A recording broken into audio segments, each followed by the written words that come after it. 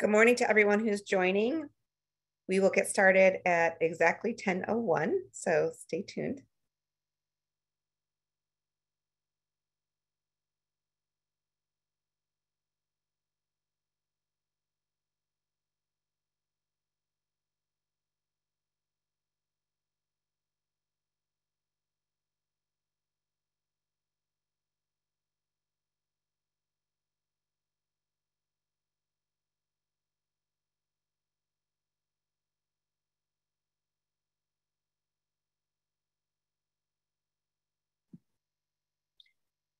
Welcome everyone to our final session of our Brown Implementation Science Seminar Series. This is our 6th session of the Fall 2021 series, and we're really excited to welcome our guest, Dr. Erika Crable.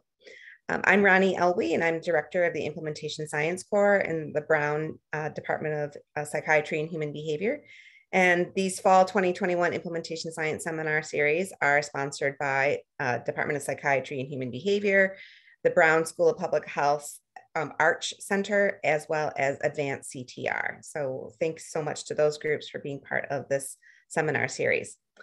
Dr. Erika Crable is a postdoctoral scholar and health services researcher at the University of California, San Diego. Her research focuses on using dissemination and implementation science approaches to improve the use of research evidence in policymaking and to improve access to evidence-based substance use treatment and mental health services for safety net and justice-involved populations. Dr. Crable is also a fellow with the NIMH-funded Implementation Research Institute, which is directed by Dr. Enola Proctor, and the Lifespan Brown University Criminal Justice Research Training Program. Prior to pursuing an academic research career, Dr. Crable worked at IBM Watson Health as a health policy consultant to federal agencies, including the Centers for Medicare and Medicaid Services and the Substance Abuse and Mental Health Services Administration. Dr. Crable received her PhD in health services research from Boston University School of Public Health, where I had the pleasure of first meeting her when I was faculty there and saw firsthand her innovations in implementation science.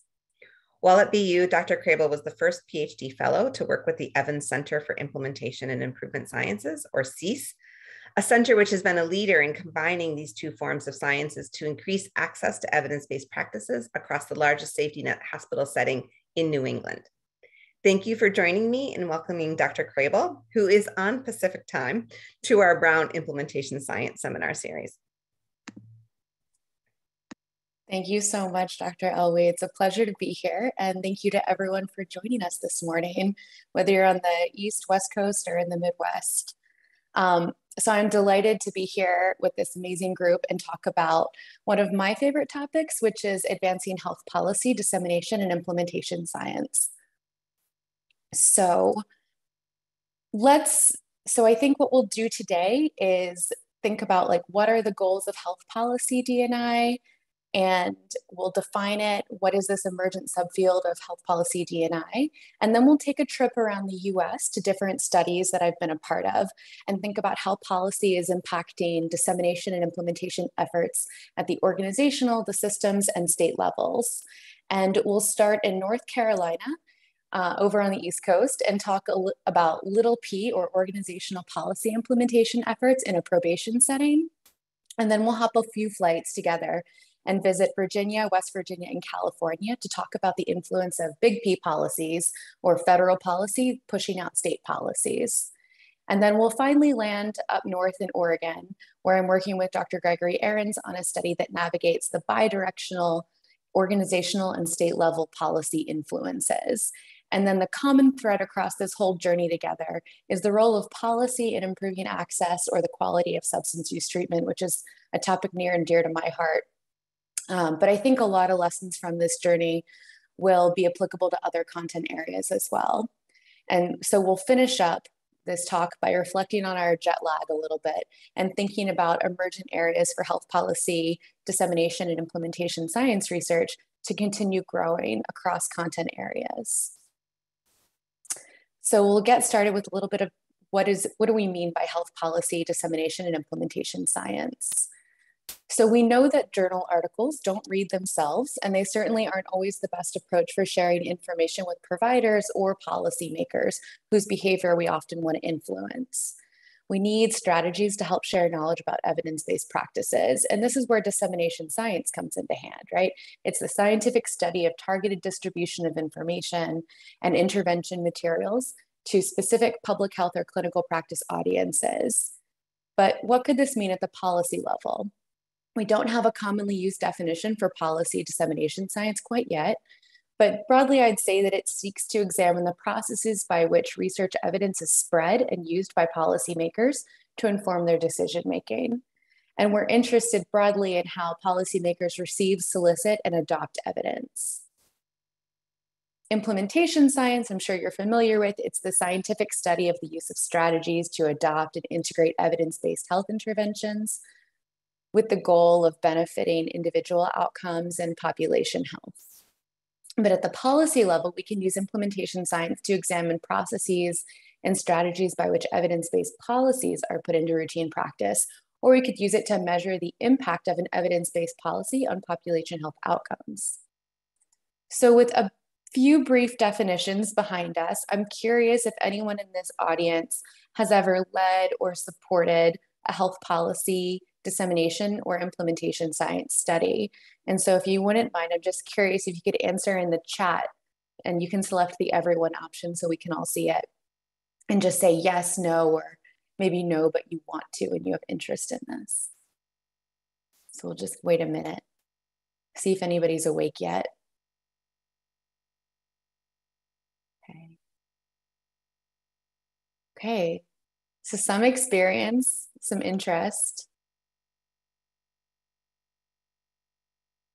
Awesome.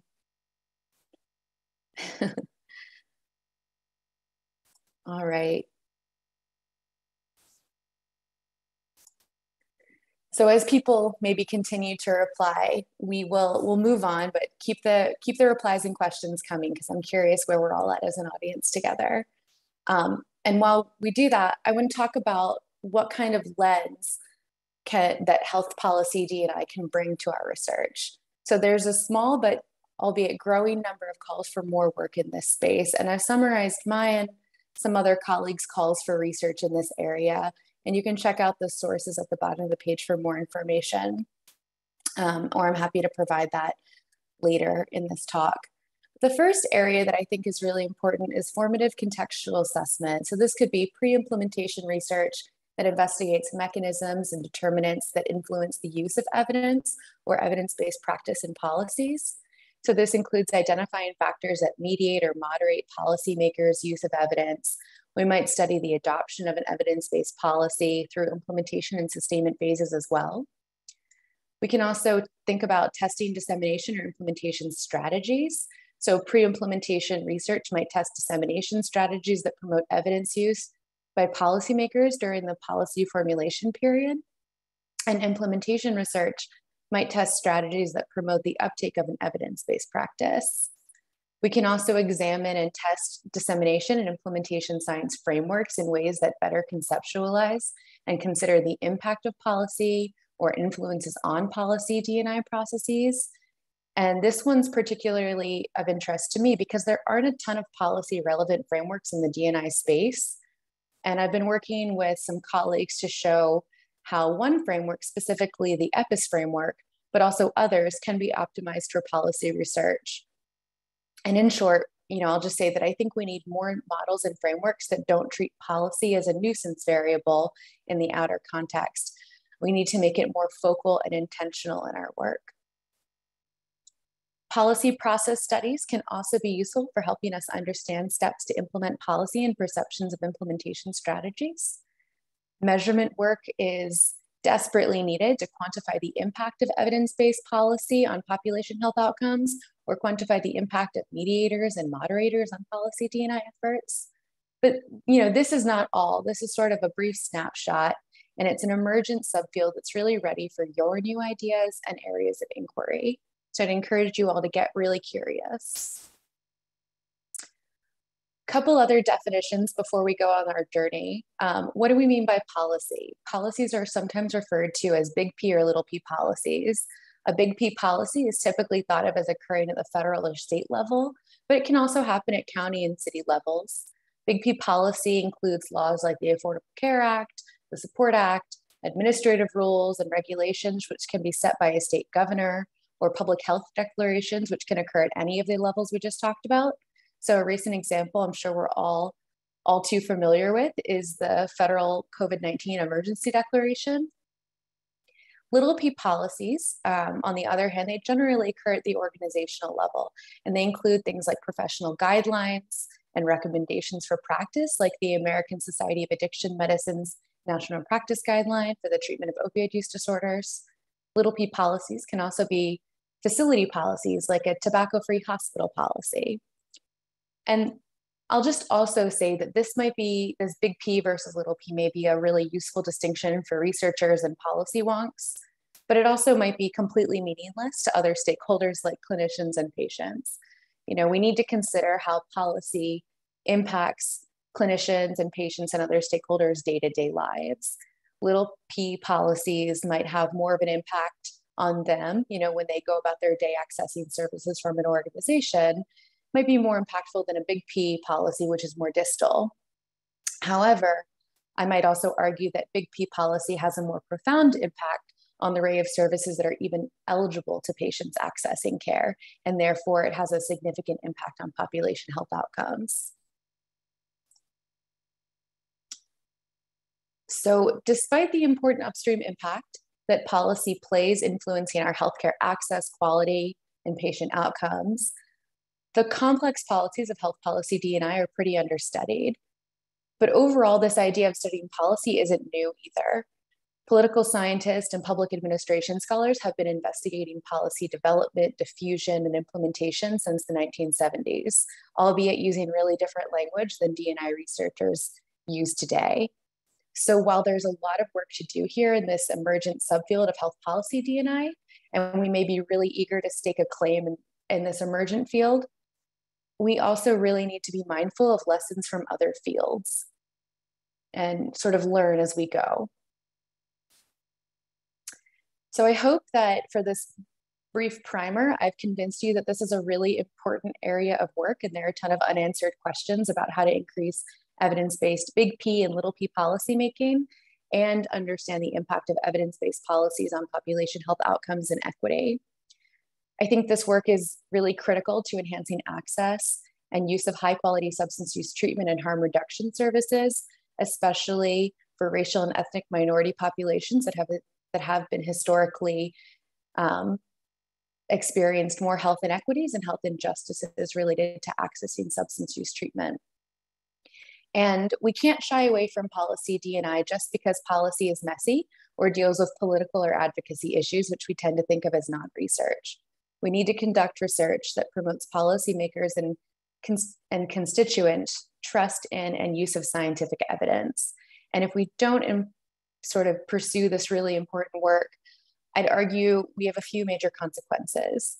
The gap between research and policy will only widen, and the definitions that policymakers and researchers use when describing evidence could become more distal and murky, making it hard for researchers like yourselves to promote practical applications of your studies. We also need to work on promoting trust in research evidence, and that depends on how we communicate our methods and findings to policymakers and community members alike. So just really arguing for a focus on dissemination science with policies in mind. Okay, so with some foundational knowledge of health policy D&I behind us, I think it's time to begin our three-leg journey. And I'll just emphasize that these are really pit stops in each state or study, not a full presentation of the work being done here. The goal is really to show how a few examples of health policy D&I research can be applied to substance use and mental health services context. So everybody get your bags ready, grab your coffee, and we will get started on this journey.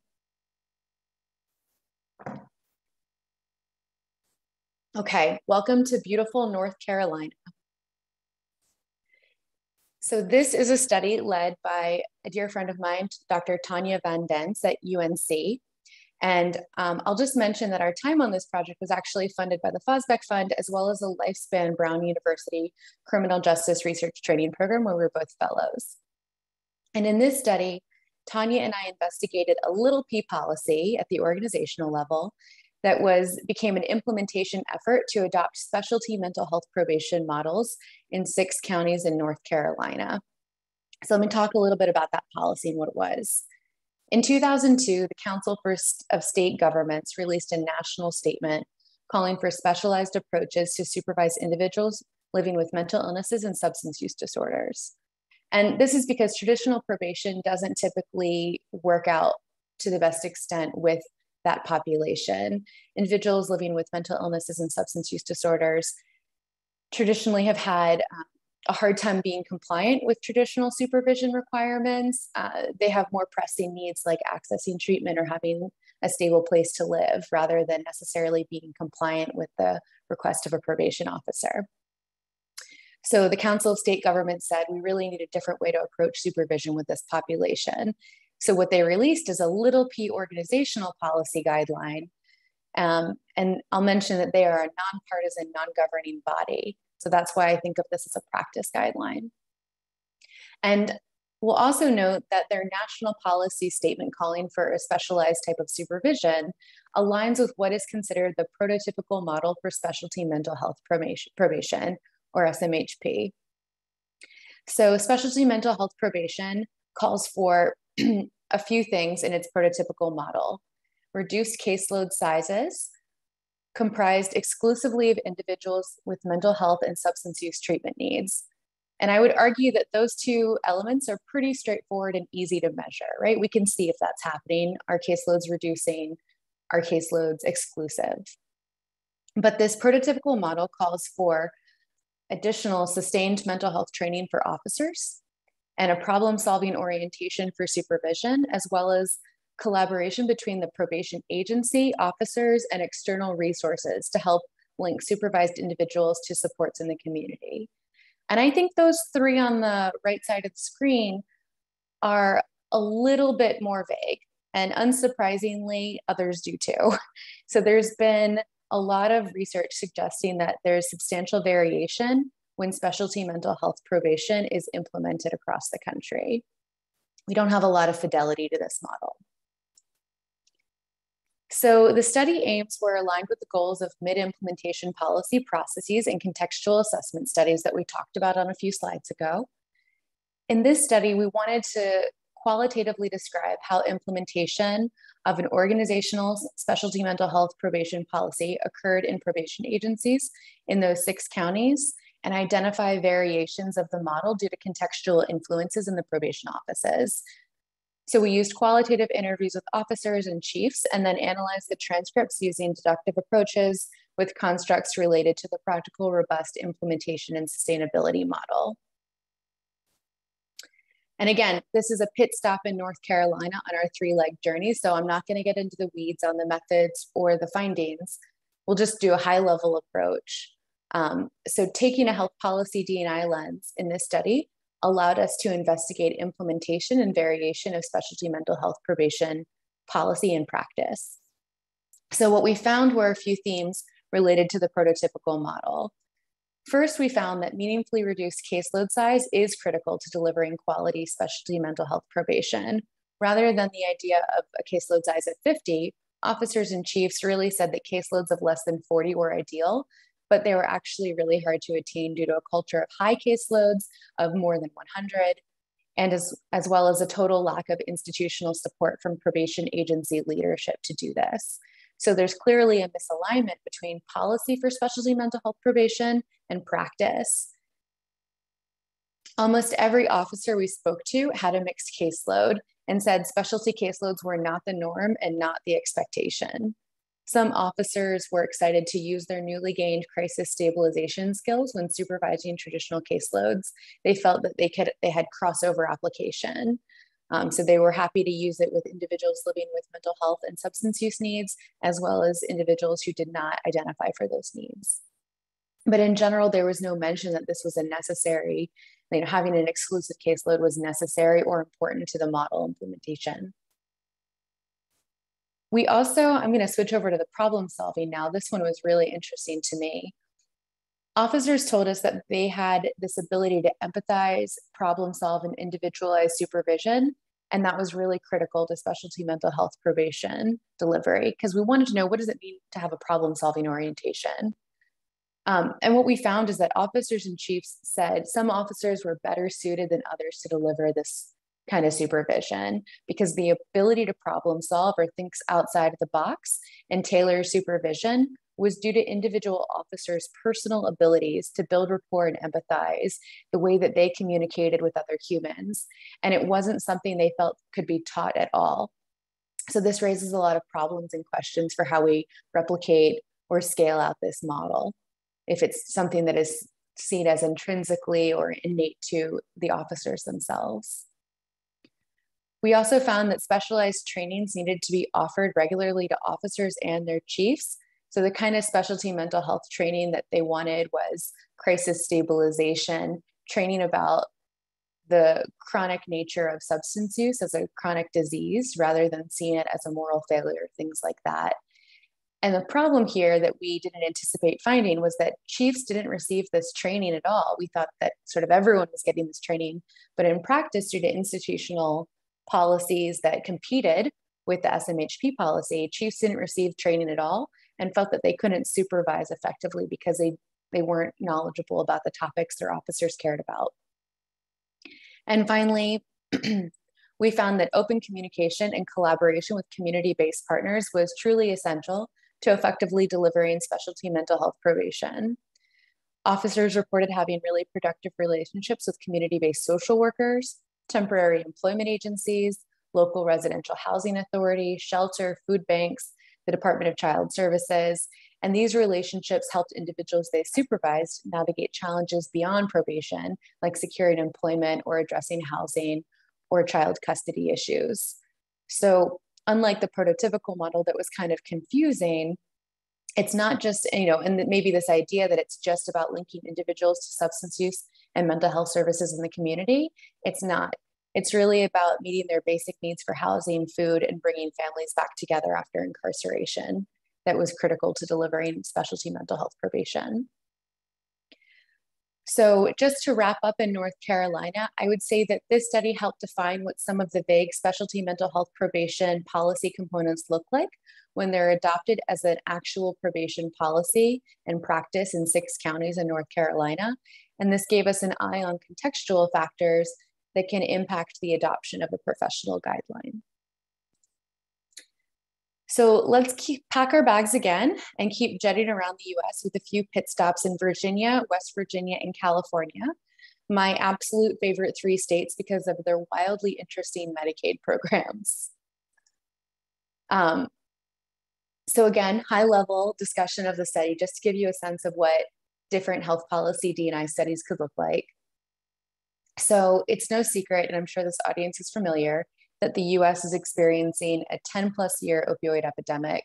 But what you might not know is that it disproportionately impacts the Medicaid population. About 38% of American adults living with an opioid use disorder are publicly insured Medicaid participants.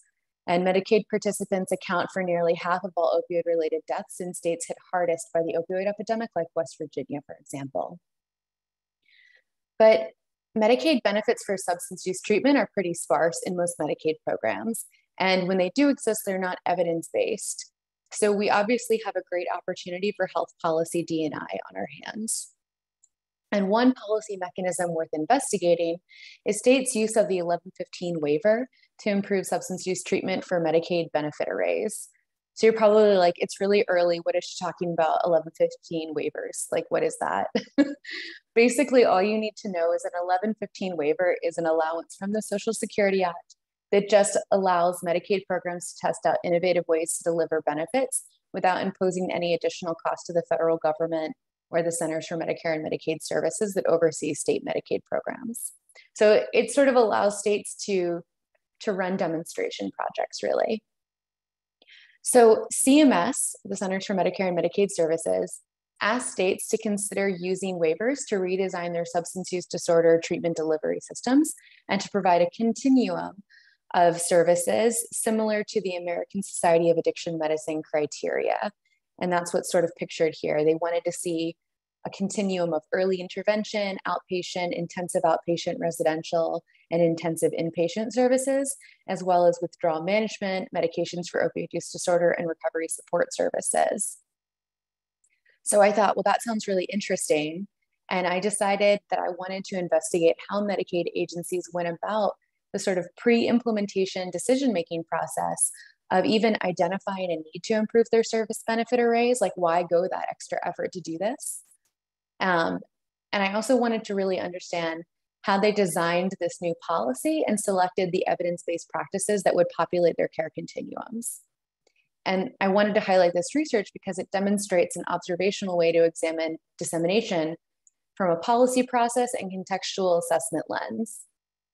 So real high-level methods, I used document review and qualitative semi-structured interviews with key informants from CMS, as well as from California, Virginia, and West Virginia Medicaid agencies, as well as other state health departments, behavioral health departments in those same states, Medicaid participating providers. I also interviewed representatives from managed care organizations, advocacy groups, and consulting firms that lobby Medicaid agencies as well. And I use an adapted version of EPIS to guide a deductive analysis of relevant constructs that came up in the interviews during states' exploration and preparation phases. And I'll also mention that this study was also funded by the Lifespan-Brown University Criminal Justice Research Training Program. So real quick, this is the adapted version of the exploration, preparation, implementation, and sustainment framework that I used to guide my research. So on the left side, you have the outer context, which I conceptualized as a broad state federal environment. That is where the block grant safety net substance use treatment funding comes from. That's where managed care organizations and clients live. And you'll notice the star on the bottom here is because I added socio-political influences and media attention. Those were not in the original model, but I felt they were important to add because we know from the public administration and poli-sci literature that these factors are really good at driving policy decisions for better or worse. Moving over to the green in the inner context, this is another adaptation to the model. I considered this, instead of being a provider organization level, which I think people are familiar seeing the EPIS framework used at, EPIS was actually designed to be a really flexible policy level framework. So I conceptualized the inner context as a state Medicaid agency itself. And so you have the agency leadership, organizational characteristics, but what I also added here is a service environment to account for the nature of existing Medicaid benefits. Bridging factors in red account for intermediaries or contracts that link outer and inner context to support implementation. And here it's important to consider the functions and forms of these types of relational ties that create linkages between the context. And then in yellow, we need to really consider what our innovation is. Is it the policy vehicle or is it the evidence-based practice being implemented?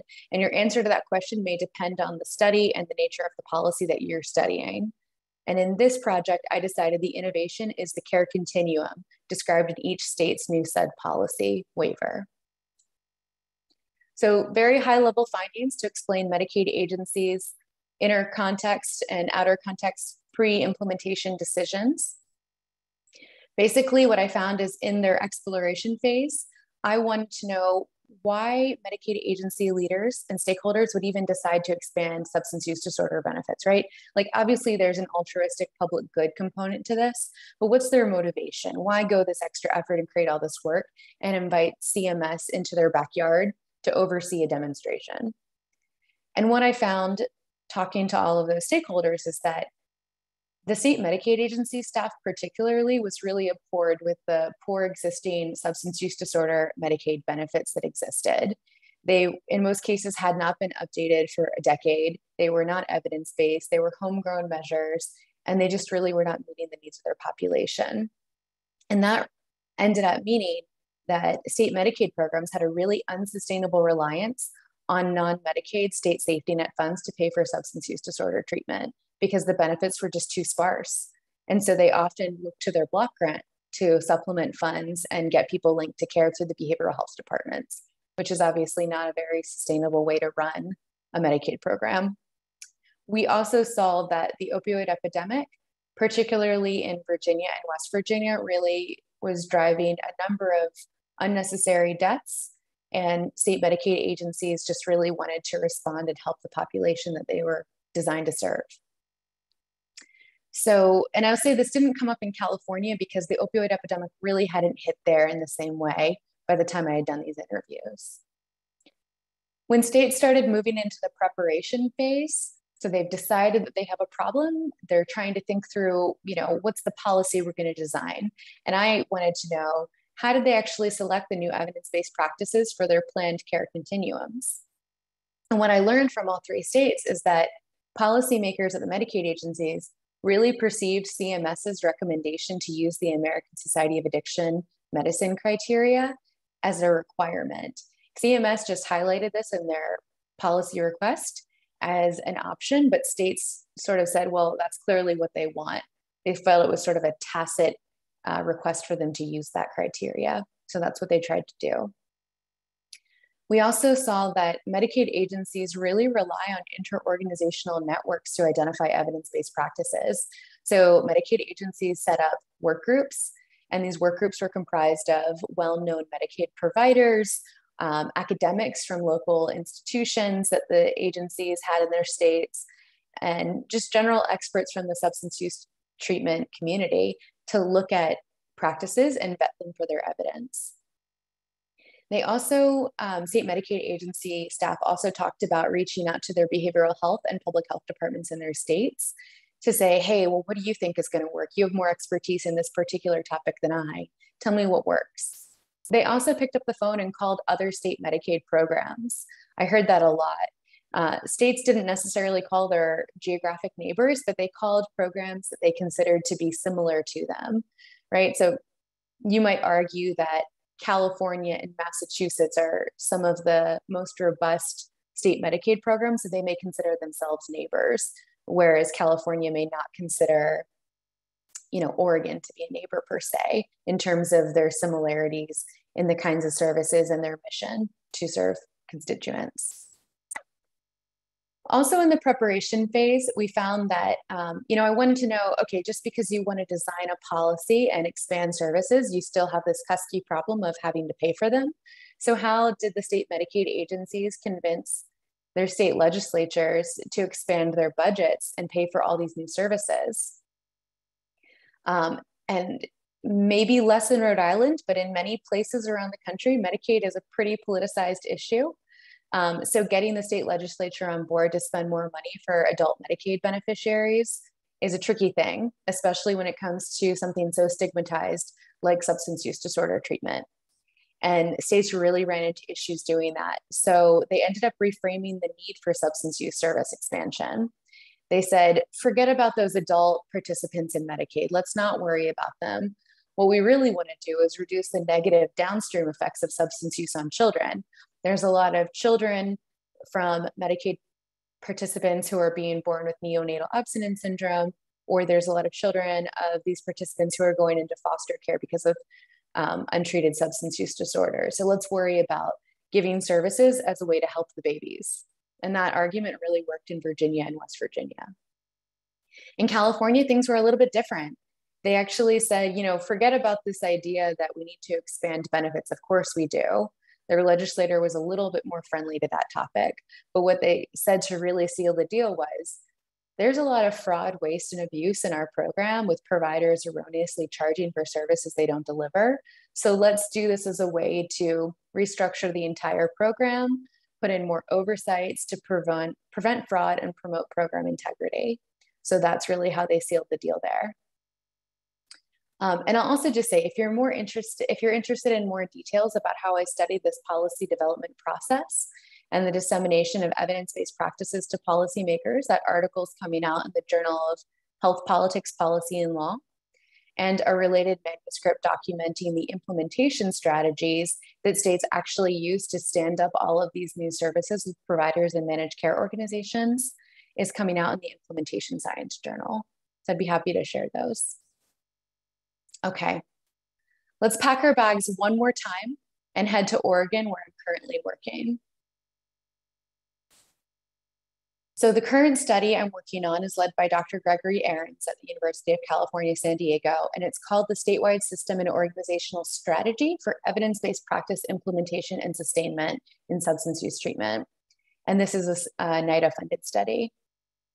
So substance use treatment delivery service delivery is typically occurring in complex systems where decisions and policies created at state levels, like we just talked about, they affect day-to-day service delivery, right?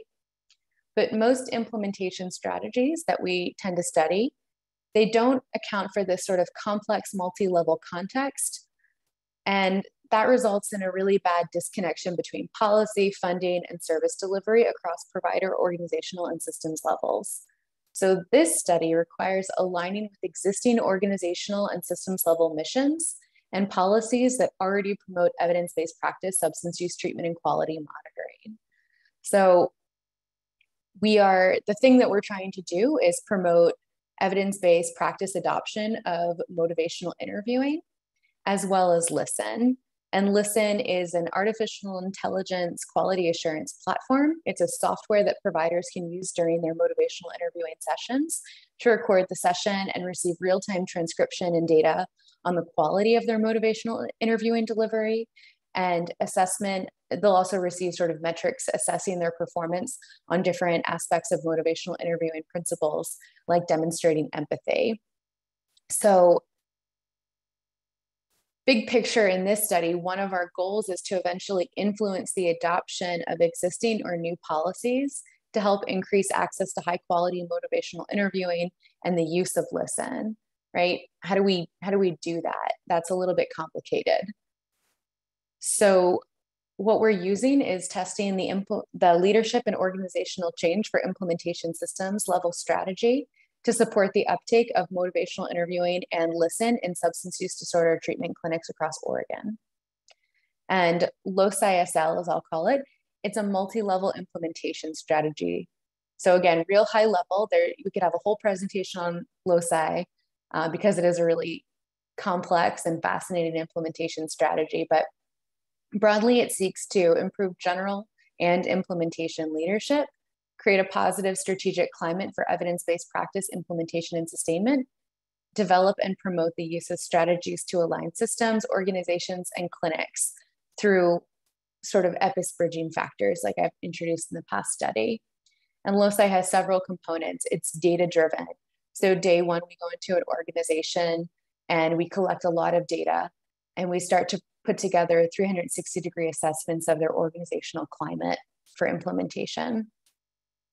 We also think about how do we improve leadership, right? So we have leadership training and leadership coaching and one-on-one and group sessions throughout the study.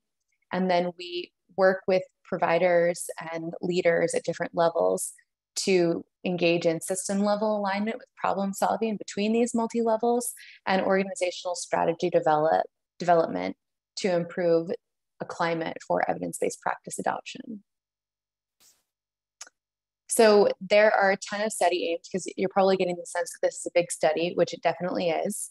So I'm only going to highlight two of the aims here that are relevant, super relevant to policy. All of them tie in, of course.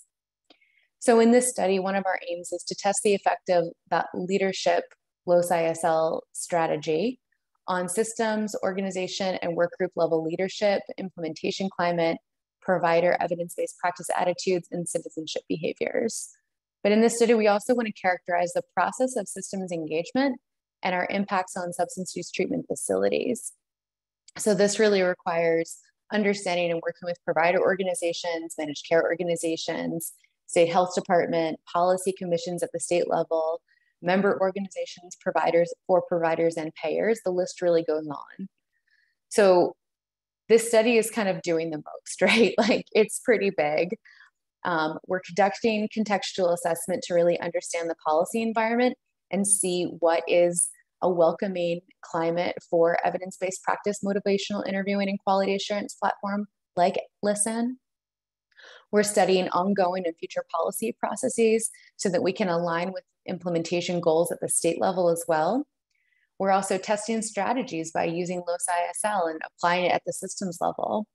And we're also advancing how we measure systems and policy level influences. There's a lot to explore and unpack here. And I love this study because it is so much going on. You know, I think this study is a great example of why policy is really fun, because it gives you a chance to play detective. So the first thing we did when we got to Oregon was we started mapping the policy context. And I think this is a useful first step if people are less familiar with health policy D&I and want to figure out how they get started. Map the policy context, really understand where you're working. So this has been my main focus for a few months. I'm constantly looking at the state health department, the Medicaid agency, the Senate and House in the states to see how existing policies related to substance use treatment align or compete with our implementation goals for high quality motivational interviewing and quality assurance ELSN. And I'll say that this process revealed several governors' behavioral health work group recommendations. There's a state commission that released strategic priorities that align with our goals. We've seen legislative measures that all contribute to a policy context for substance use treatment and quality monitoring. So our process has been about like, how do we identify those? And then how do we align our study with it so that we're delivering something that they care about? We've also been identifying relevant stakeholders from state agencies, advocacy groups, and others that can influence policy. And I'll say that this is a process, the stakeholder identification is a process that never seems to finish, and that's okay in health policy D&I, that's the way it goes. It's important to remember that some stakeholders play more or less important roles at different phases of implementation. So some stakeholders help to influence evidence-based practice identification, while others are really useful on the ground getting evidence-based practices adopted.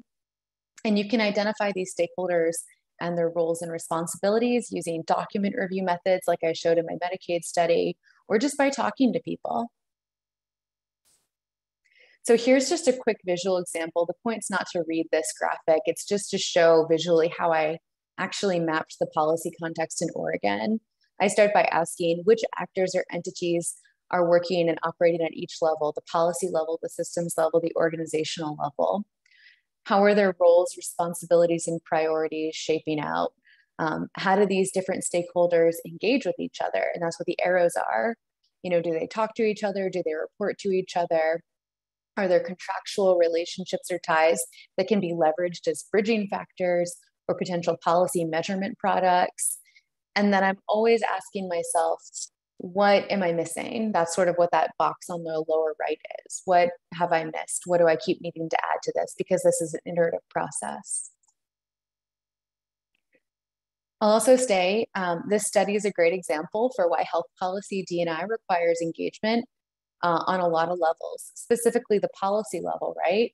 But when we're talking about substance use treatment implementation, we usually need to want to talk with systems and organizational level stakeholders as well to understand how services are being administered as benefits or delivered by provider groups.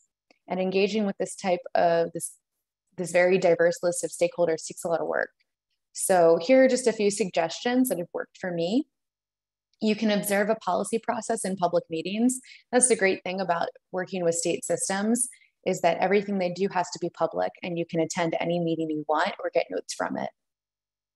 You can also identify relevant civic intermediaries. These are like public organizations like nonprofit or nonpartisan groups who might already be working in a policy space of interest to you. They might have useful relationships that you can learn from as well. I'm also just a huge fan of cold calls and emails.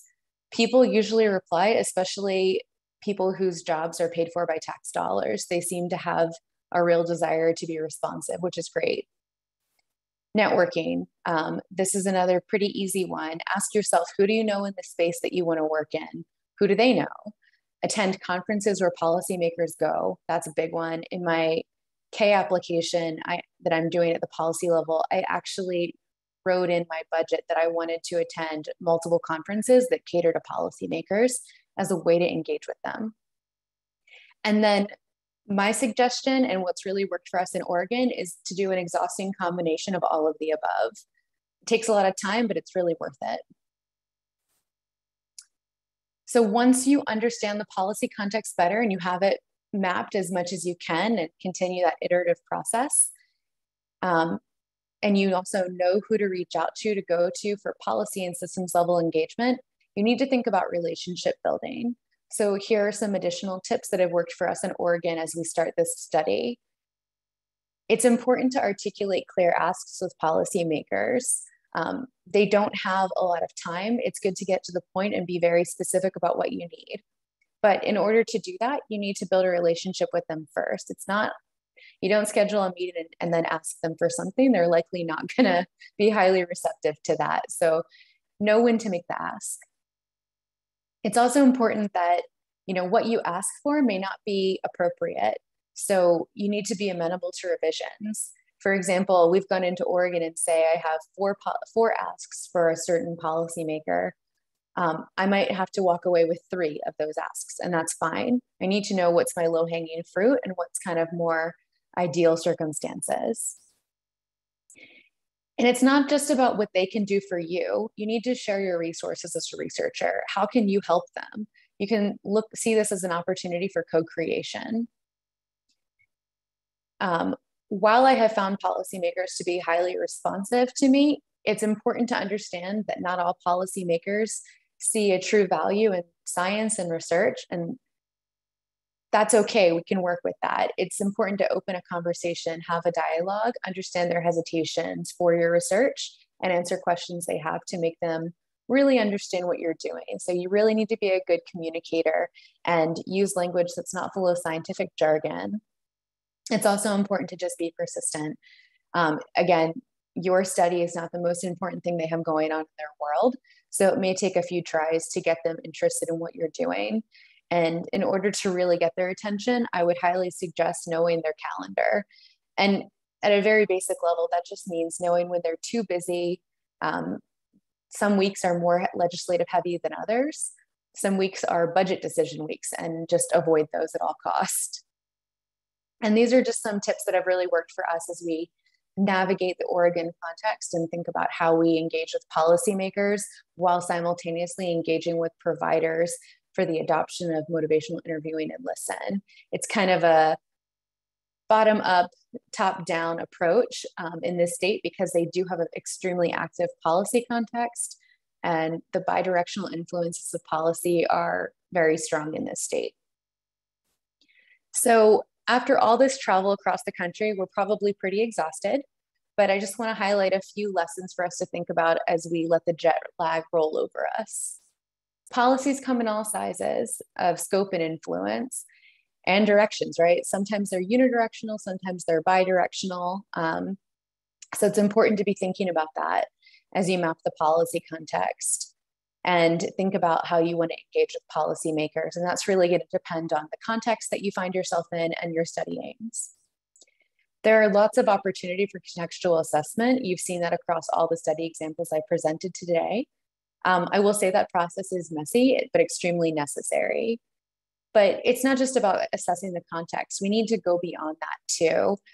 I am a qualitative researcher by training, and I love qualitative methods, but I'm really seeing a need for studies that can quantify the degree to which outer and inner context factors influence policy. So that's kind of where my mind's sticking right now. I think it's also important to optimize existing D&I frameworks. I don't think that we always need to reinvent the wheel with untested models. We have a lot of great ideas that already exist in the D&I field. It's just about how do we optimize them and apply them in ways that are relevant to the policy level. I think I've shown in a couple of studies, we used EPIS, and that one it's a highly flexible framework that really does work at the policy level and was designed to work in that way. It just hasn't always been applied in that way. So be thinking about the motivation behind the development of these frameworks, be thinking about how you can pull policy out of the outer context so it's not just a nuisance variable. And if you do have an interest in that framework discussion and you're going to be at the D&I conference next week, we have a panel where we're talking about that exclusively on the 16th.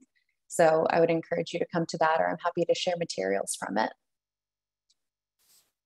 So with that, I'll close and open it up for questions and comments. And thank you so much for your time. I really appreciate it.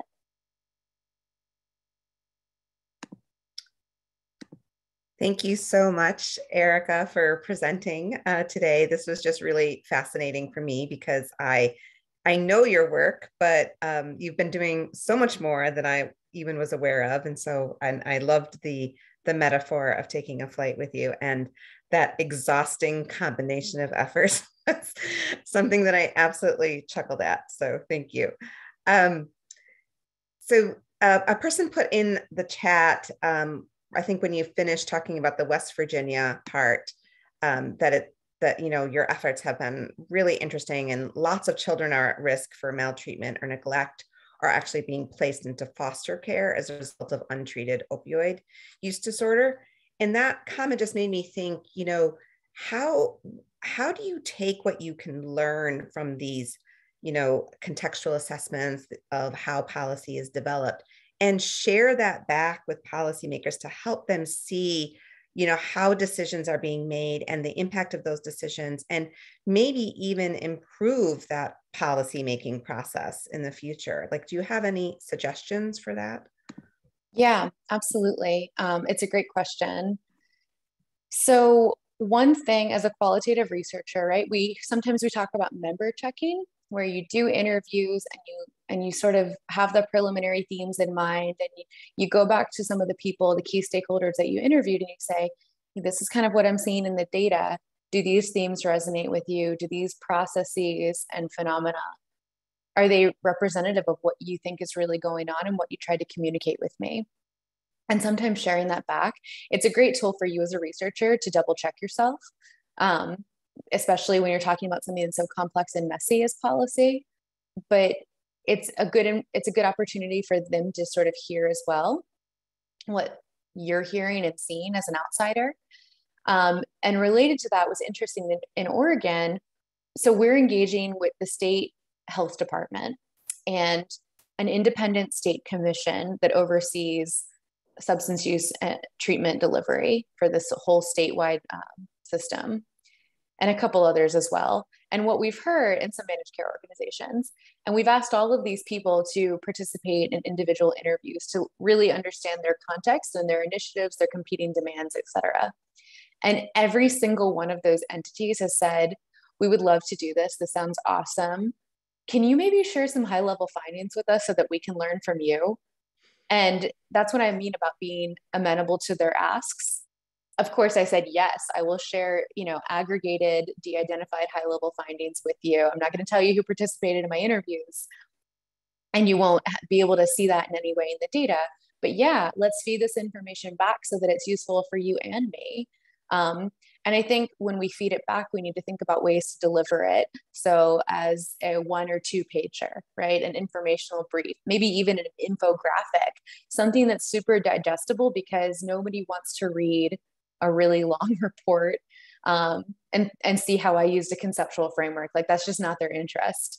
And so as researchers, we need to be amenable to that as well, and think about the ways they want to digest information. It's funny, in my I didn't talk about it here today, but in my K application, I talk about really asking, so I'm doing a survey where I'm asking policymakers, how do you want to receive information on certain topics? Like, what's the best way to present it to you? And not only that, but like, who's the intermediary you want to see it coming from? Who do you trust? So I think we don't have a lot of great evidence on that quite yet, especially in the substance use field, which has just been so stigmatized and politicized. So there's more work to be done there. And hopefully I'll be doing that work with others, of course. I hope so too. I just submitted a grant proposal on evidence-based policymaking, which I will tell you about at another time. But what I love is that we have a knowledge translation core for exactly that reason, about how to share information back to people. And I'm starting to realize the benefit of having research staff who are really good at graphic design for that reason, so that they can help develop those kinds of materials. So I'll move on. So I have some questions to ask you while we're waiting for other people to put questions in the chats. But one thought I had also was what role you've seen of how stakeholders that you've talked to view evidence. And I'm thinking of the work that like Greg Ahrens has done and Larry Palinkas about how people think about evidence, how they use evidence. And did you see any challenges to how stakeholders actually view evidence as a starting place? Like, and how evidence about like any evidence-based practices in substance use treatment are viewed and how that informs like a policy decision-making process? Yeah, I had that question in mind a lot with the second study that I did in California, Virginia, and West Virginia. I mean, it was like even a specific question in my interview guide. Where do you get evidence? What is evidence? And how do you feel about it? I was genuinely curious to what extent, like, Medicaid agency staff who are tasked with creating a whole substance use care continuum, like, do you have training in substance use? Like, what's your knowledge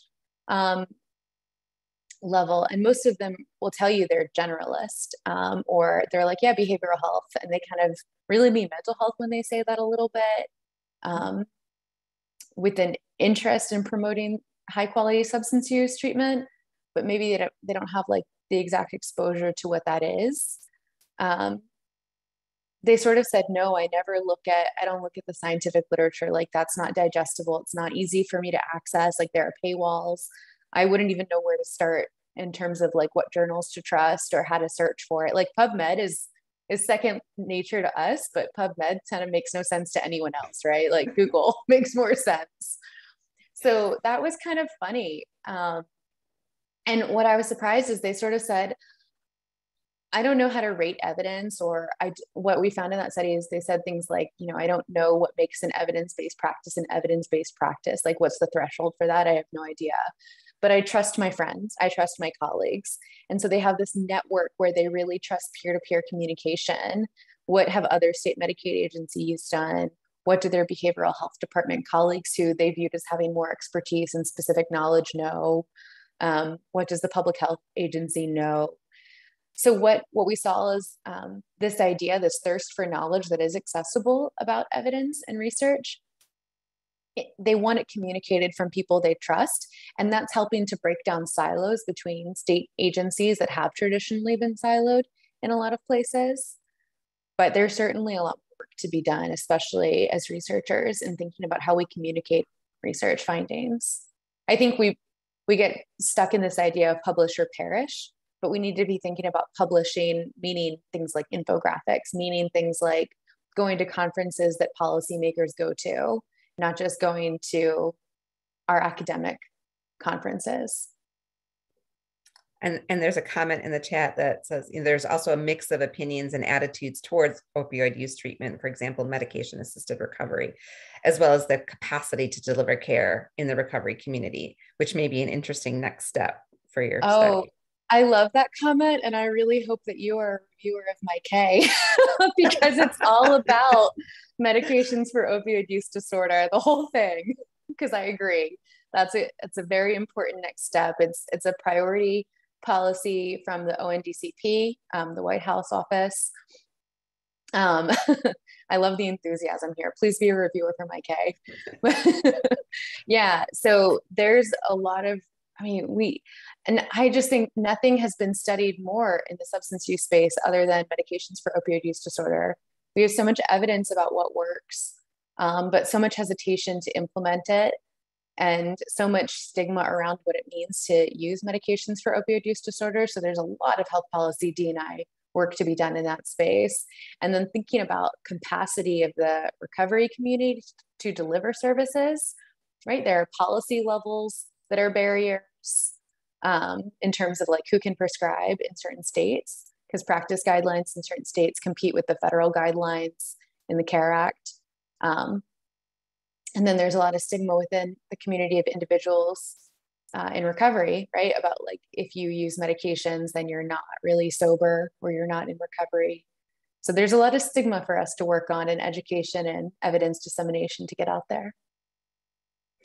And I just wanted to say thank you for introducing the EPIS framework, the LOCI implementation strategy. We haven't had a lot of focus on either one of those in this seminar series. And LOCI is obviously not in the ERIC list of implementation strategies, but it's really a combination of many of those strategies put into one sort of complex strategies such as like facilitation. So I really encourage people to look more into loci. Unfortunately, we are at the top of the hour, so we can't go into that in more detail, but thank you so much, Dr. Crable, for rounding out our fall seminar series, and people will be able to view this recording online. The slides will not be available, but the recording will be. And stay tuned for Spring 2021 Implementation Science Seminar Series, which is actually going to be a theme of linking artificial intelligence with implementation science. So it was fun that you mentioned an AI platform of Listen. I thought, oh, that's a nice segue into